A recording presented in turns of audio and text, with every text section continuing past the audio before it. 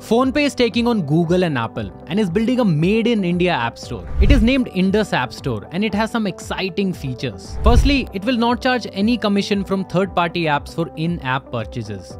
Google, for comparison, charges a 15 to 30% commission right now. And this is a major pain point for Indian startups like Paytm and Shaadi.com, who have been fighting a legal battle with Google for a long time now over this commission fees. Indus App Store instead is only going to charge a small annual fee for apps to list. Also, it will support 12 Indian languages, which could be an important factor for the majority of Indians who don't speak English. According to its CPO, India is going to have over 1 billion smartphone users by 2026.